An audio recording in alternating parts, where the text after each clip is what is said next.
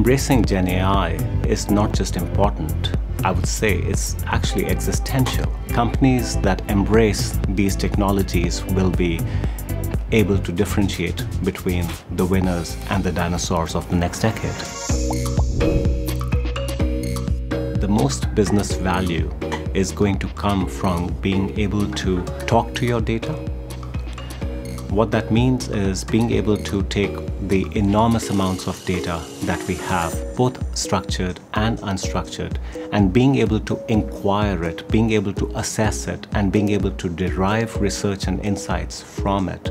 The best thing that Databricks has done is unity and uniformity across all data sources. In the financial services industry, a lot of value is completely locked away in PDFs and other unstructured data sets.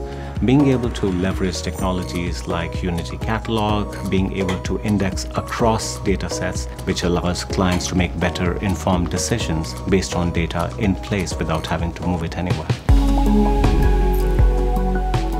Three pieces of advice for other AI leaders from our learnings at State Street would be to build the foundations, build them responsibly, and don't build them in isolation.